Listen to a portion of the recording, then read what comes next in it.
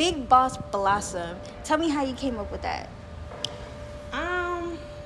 As an artist name, I really didn't come up with it as an artist name. It was a name that I had since I was probably like a freshman in high school, like the Blossom part.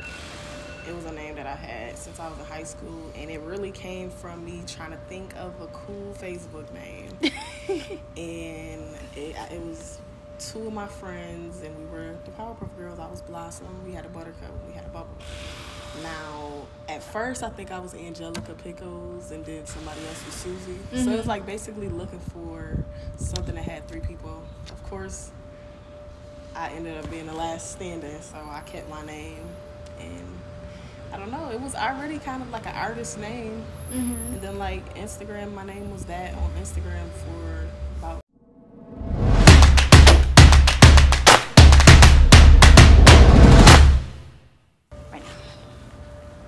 What's up, you guys? It's your girl Zurisha, and I'm here with Big Boss Blossom. What's good? What's up? How you?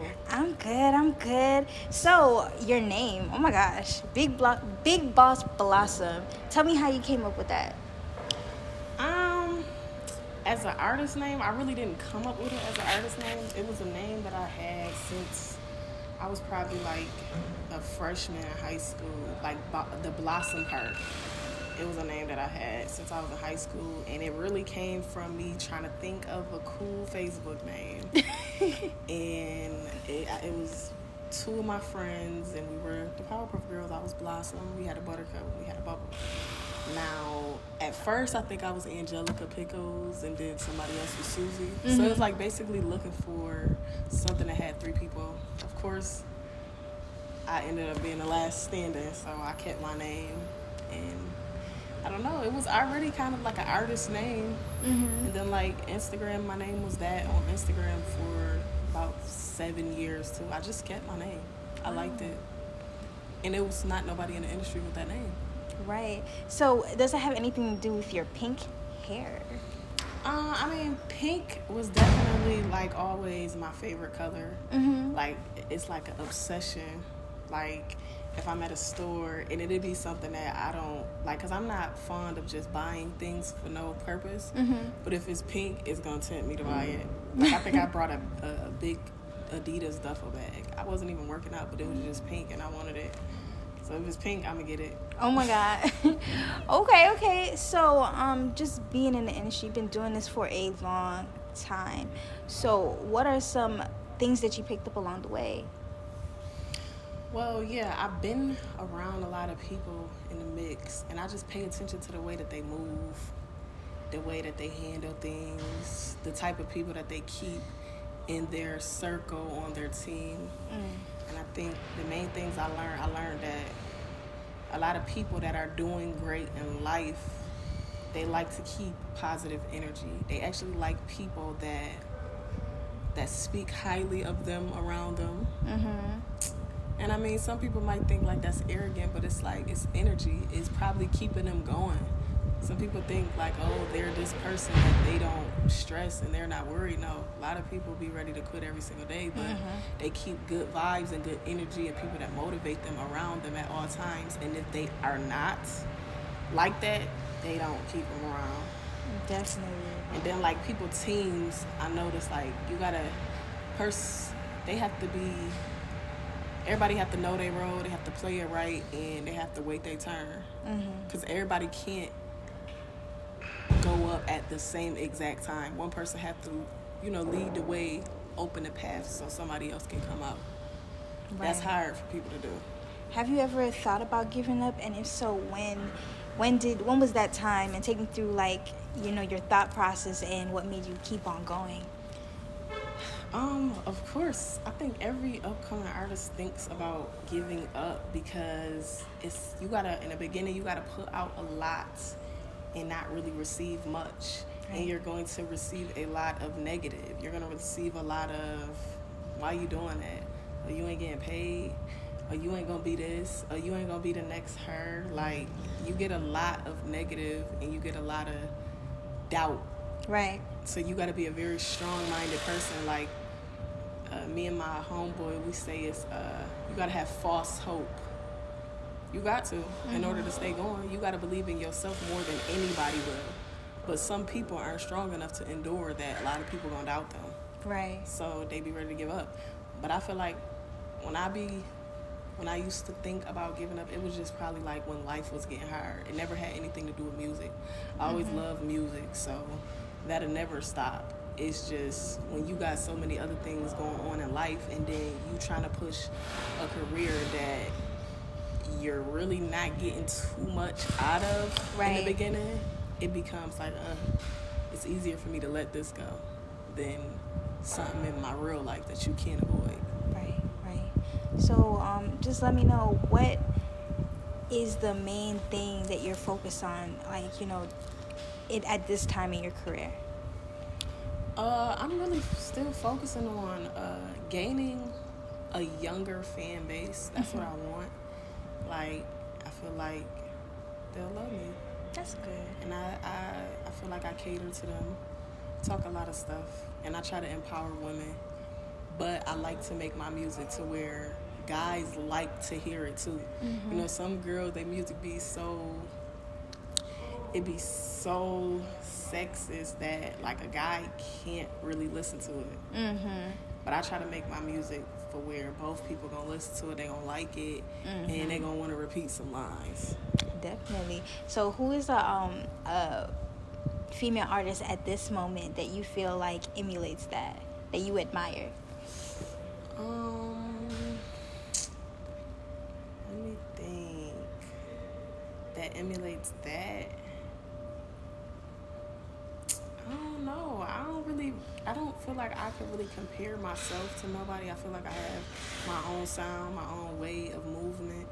But a lot of people throw the Megan Thee Stallion thing, and she be talking her shit though. She do.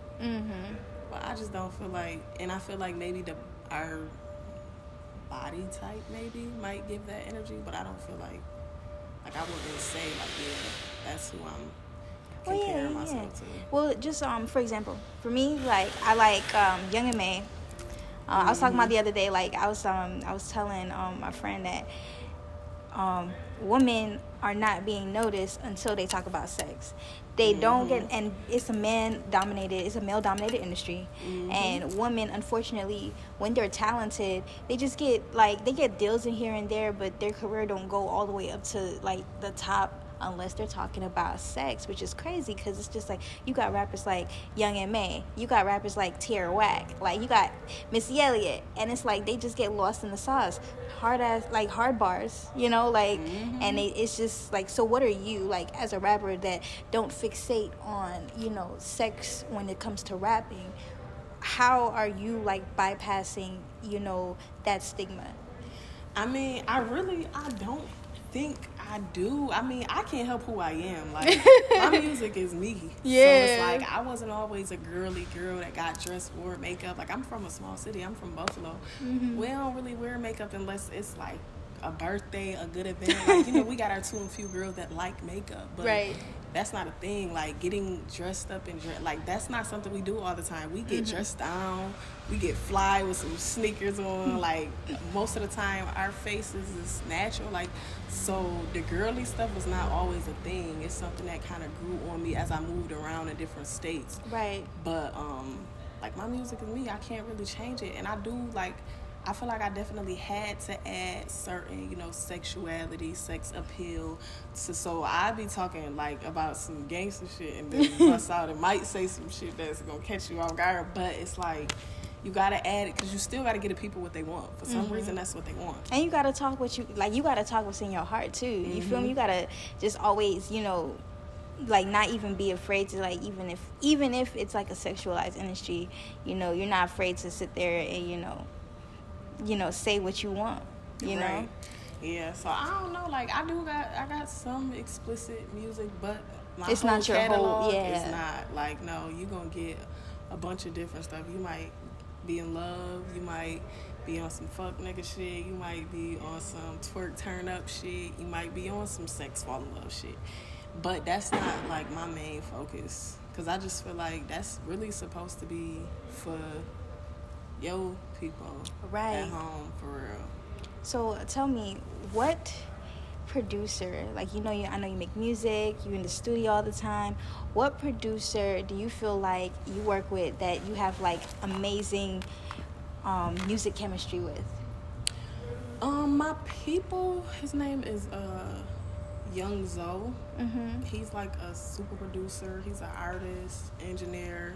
So he does so much, and we work close together that, like, he knows me, he know how I am, what I like, and he lit at what he do, so I don't have no complaints about what he do. So I would say him. Definitely. Okay, so when you're in the studio, are you like a writer, or do you prefer to like freestyle when you hear the beat? Okay, so I gotta write. Okay. I write everything though. Like, I write my to-do list. I write things just because I think I'm gonna forget if I don't write it. So I write everything. But I've been in the studio with a lot of well-known artists, and I noticed that a new thing is the punch-ins. Like, I was actually in the studio when Lil Keed had recorded a track, and he punched in everything. And it be sounding crazy when it be being said, but the songs be good. So I have tried it. I've done it. And I mean, I feel like it be good. It definitely makes it a different sound because it's off the top of your head. But me just being so much of trying to be a perfectionist, I prefer writing. Okay, yeah. Yeah.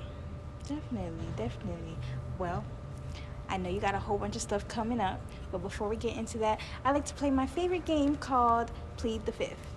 Okay. So Plead the Fifth, if you guys don't know, you're going to know now, is 5 unorthodox questions I get to ask the artist, the superstar, so you can get to know her more. So, you ready? But if I get too personal, you could always say Plead the Fifth. I'll move on. No questions asked, whatever. Okay. Okay. Question number 1. What is a time, give me a time where you just stopped in the middle of sex and be like, it was like, this ain't working. I gotta go. And what happened? Let me think. I would probably say like it was something like, it was like some pineapples. Pineapple. It was like some pineapple stuff like that. It was just like I was talking to somebody from a different country. I'm not gonna say what country. Yeah. Bash them, but it was like some I don't know. I don't want to say it. It was like some weird pineapple shit. It was some stuff that I was just like, yeah, no. Yeah, I gotta go. So, I don't know. It kind of turned me completely off. Okay. Question number 2. What is Big Boss Blossom's biggest turnoffs? My biggest turnoff is somebody that is too full of their self to the point where they see nobody else. And that's just always been a turn off. Like, I hate a guy that's so cocky they don't even see. Like, I feel like the female is the prize. The female, we have to take hours to get dressed. We have to put so much into what we look like. Right. You're supposed to be obsessed with me. Like, not be so obsessed with yourself that I can't get 2 words in. Right. Like, so that's a main one. Like, just being so obsessed with yourself that you don't even see anybody else. And just disloyal. Like, disloyalty, I don't really, like, I feel like I'm a good person. I'm a very loyal person. I fuck with me the long way. So once you show me that I'm not receiving that in return, it's like I kind of got to run. Like, I got to go, like, tomorrow, like yesterday. So, and then liars. Like, if you lie too much, like, I think I was a little green when I was younger because I used to believe everything people said. Because I didn't see the purpose of lying. Shit, I wasn't lying. If I ain't have it, I ain't have it. I wasn't about to run around acting like I did. But it was some people, like, I remember when I was, like, 5, a girl told me she had a pony, and I believed it. Like, girl, you ain't got no. When I got older, I'm like, this girl was lying. She had a damn pony. But people just lie about dumb shit to the point where, like, if I catch you lying, it's over. It's like, I don't believe nothing else that come out your mouth. What's the point of us even having conversation? I feel that. Question number 3. What was the worst restaurant experience you've ever had, and what happened? And where was it? You put them on blast. A restaurant experience. Let me think. I'm trying to think. Well, I went to a place. I'm gonna put them on blast, but I'm sorry. It was Kale's Kitchen, and it was the one in College Park. There's two of them. It's one downtown that ain't never steered me wrong, but it was one in College Park, and like I love their food. So it was some people from my hometown. I brought them there. I'm like, you ain't gonna go wrong here. It's so good. And we ordered the food, and it was cold. We ordered it and stayed in the diner waiting for it. And when they brought it to us, it was cold.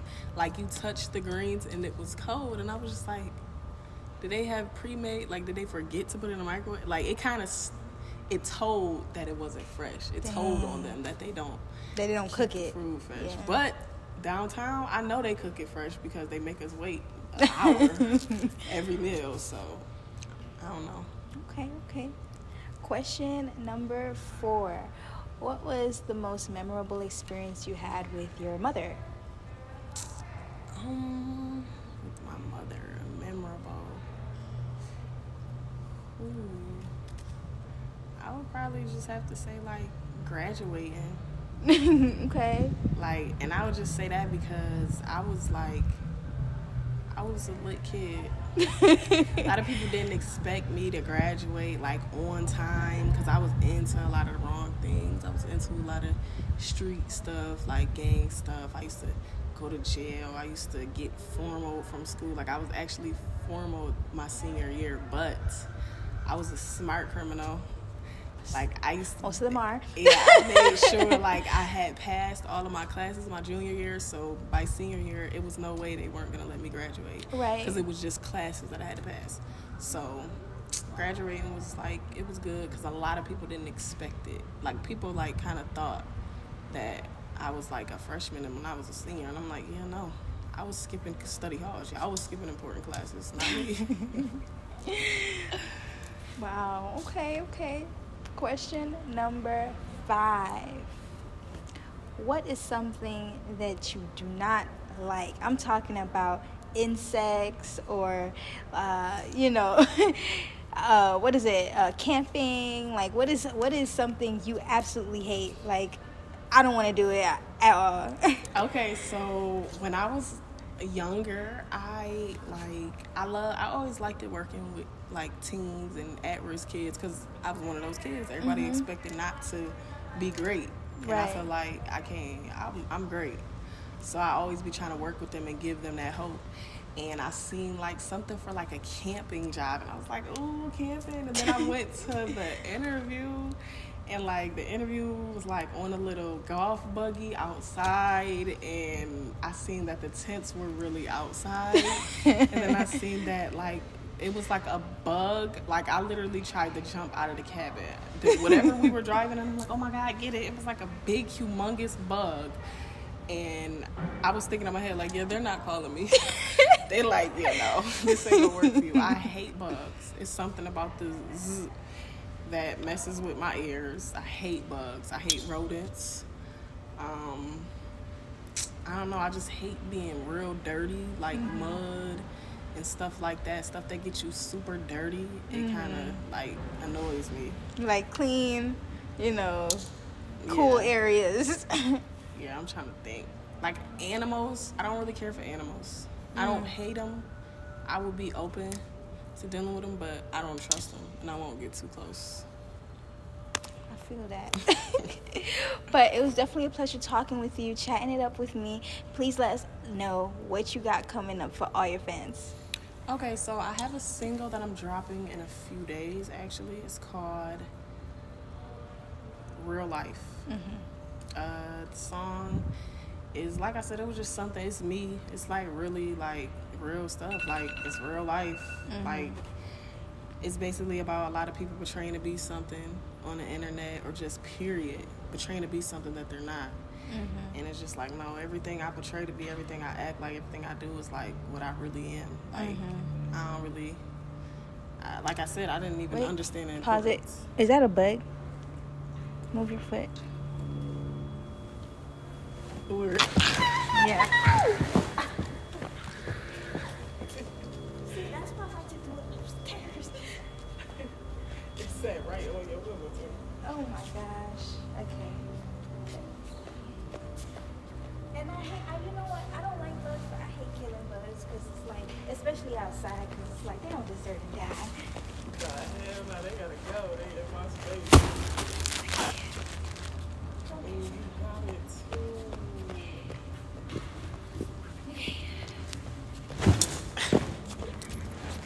Bloopers.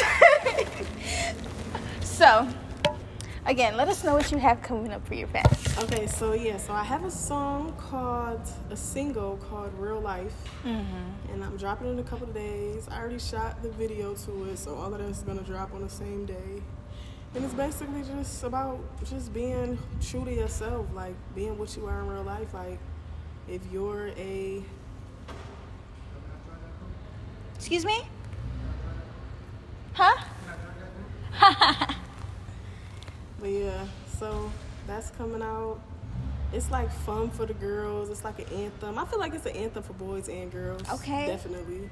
Basically being about what you say you about and what you appear to be. It's fun. Definitely. I definitely can't wait for that. And please let us know where we can find you and find a lot of information about you, like your websites and stuff like that. Okay, so my name is Big Boss Blossom on all platforms. Instagram, TikTok, I think it has like an underscore. Somebody stole my name.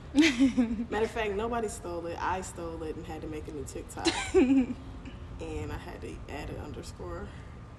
So yeah, Big Boss Blossom on, I think, Facebook, everything. Emails, bigbossblossom@icloud.com. So yeah, pretty much. Definitely. Well, it's definitely been a pleasure. You guys know it's your girl Zurisha, and I'll see you till next time. Okay.